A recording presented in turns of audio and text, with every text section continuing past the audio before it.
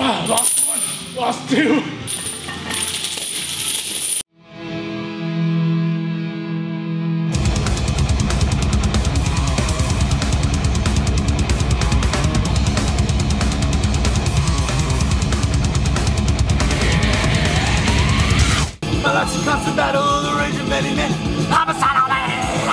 Can I have a large iced black coffee, no cream, and no sugar? And it was iced coffee? Yes. All right, no sweetener, no cream. Anything else? Yeah, is there any way to purchase like a reusable container? Yeah, do you want a hot one or do you want the iced one? Let's go with the iced one. I have a regular one or I have one with a mermaid on it. Let's go with the mermaid. Oh my gosh, look at the puppy! You're so sweet, baby! Bitter is better, baby.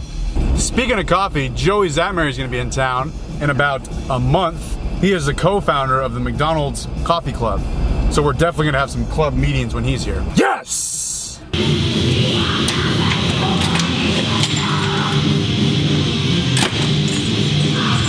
54. 54. What place is it? There you go, champion. What time is it?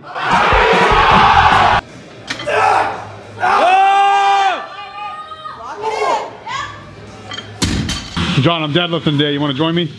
Yeah, that's fine. All right. I'm going to make these deadlifts hard today. You cool with that?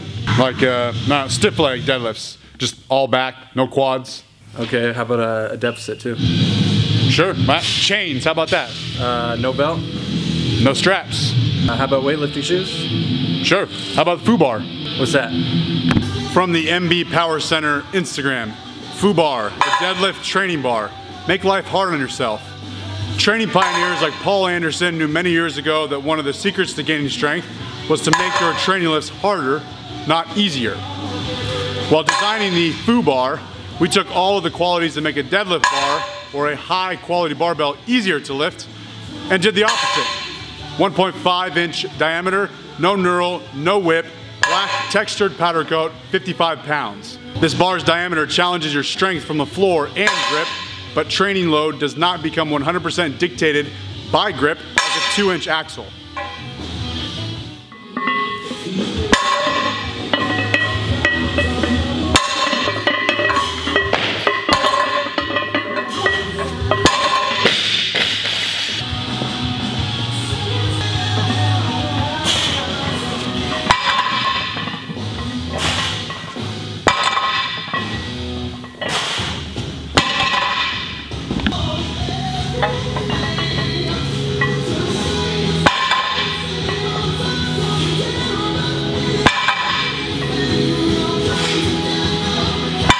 What do you think?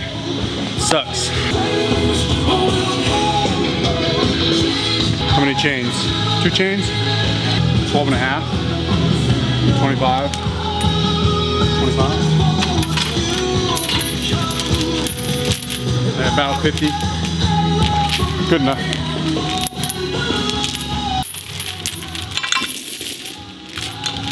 I'm not gonna get fancy. I'm just gonna lay them on. Yeah. Oh, lost one, lost two.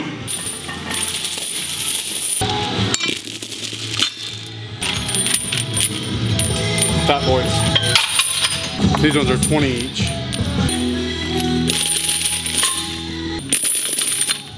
We'll see if they stay there. If not, we'll move on the inside.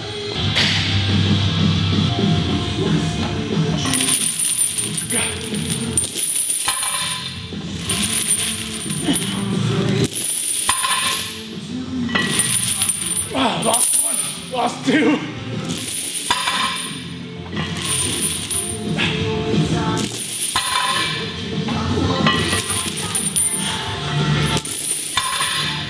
Train Unchained.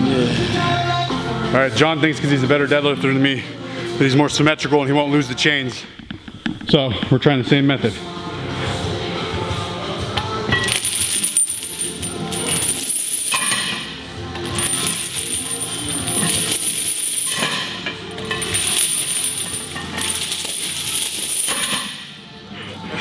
Fail!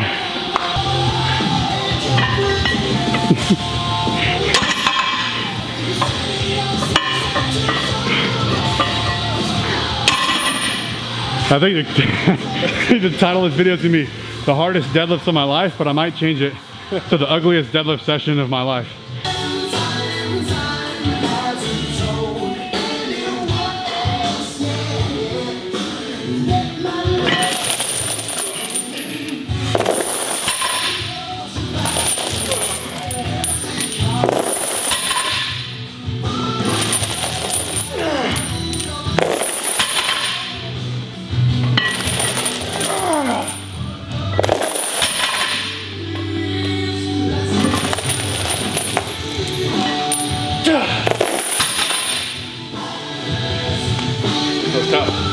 Let's go, John.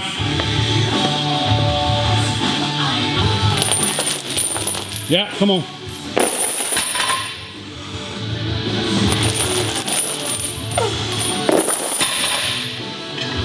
You're all right, let's go.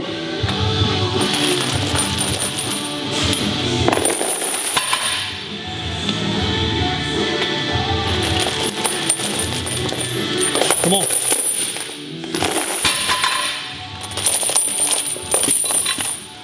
Last one, let's go. Oh, fuck. That's the first time I ever shook on a deadlift like that. I'm pulling these. As soon as it leaves the ground, I want to use my legs. So when I'm pulling here, I want to push my knees forward. And I think that's what caught you. You were here, you went pulling, and then you bent your knees, and your knees just kept flying around. Up!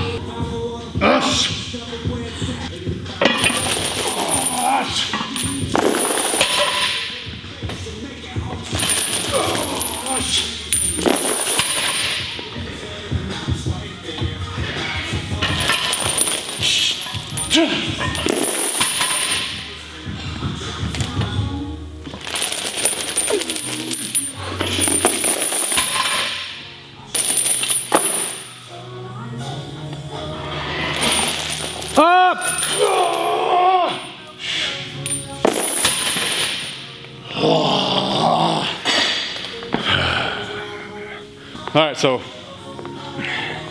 for my stiff leg deficit, no belt, no straps, chained, in weightlifting shoes, deadlift for today, how much were we using? I have not been counting. I'm sure some of you are gonna wanna know. 55-pound bar. So this is 315, 25, 35, 45, 55, 355, 10 pounds more for the bar. It's 365, 365, 385, 405, this is 25, 430, 455-ish. So there you go. All right, KHABIB's going for a single, just a deadlift here. He's going 410 on the bar, including the FUbar weight, 90 pounds in chains, 500-pound deadlift. Come on!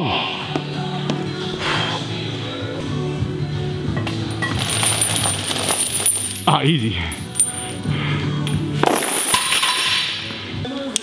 Okay, I'm gonna do a quick instructional portion on how to put chains on a barbell. So the way that you commonly see is someone hooking chains up like this to a bar. Well, first off, the point of chains is once there's, at the bottom of the lift, there's little to no chain weight. And as you stand up and links come off the ground, the weight gets heavier and heavier. So it's used as an overload movement. So if I was doing chained squats, it'd be heaviest at the top. At the bottom, the chains deload, the weight is lighter out of the bottom, and then it gets heavier as you stand up. So that's the point, same concept as bands.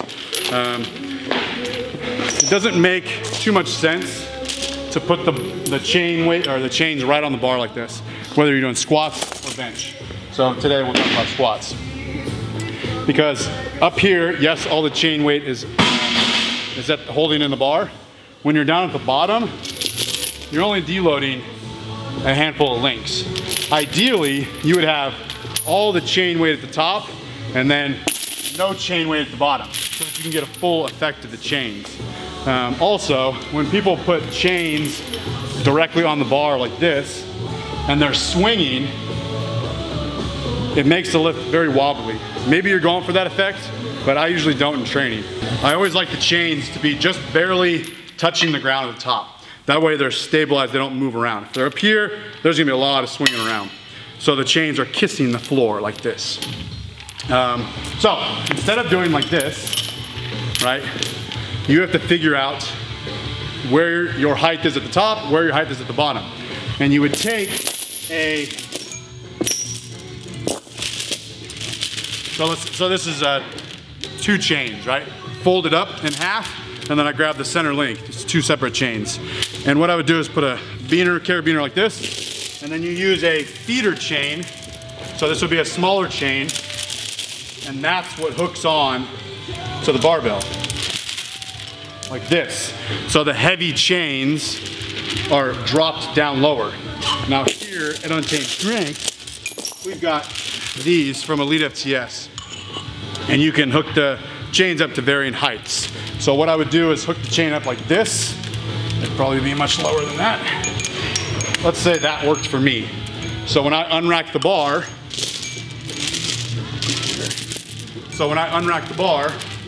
and I step back, the chain is barely kissing the ground like that.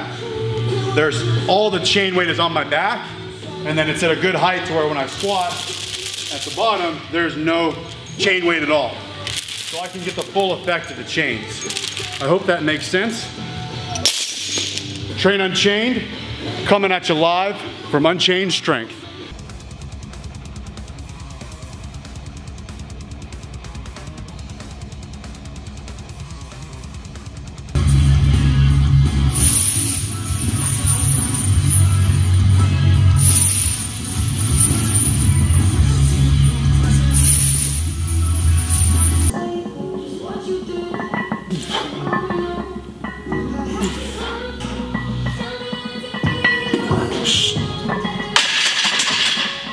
Stephanie, are you excited about the jerk clinic tomorrow? Yeah.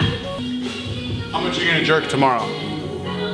Probably the same as I normally jerk, right around 100, 110. Hear that? 100? PR! Wow! No, not 100 kilos. That is not gonna happen. We'll be at Occam Athletics tomorrow for a jerk seminar. I'll make a video, so stay tuned for that. It'll be the next video that comes out. See you guys. Bye. Bye out. Tomorrow I'm headed to Occam Athletics, like I said earlier, for a jerk clinic. That'll be the next video. Wait and see how much I jerk. I need some help because my jerk sucks. Pause and hold. Whoa, hey. That's it. Until next time, always remember, tread on time.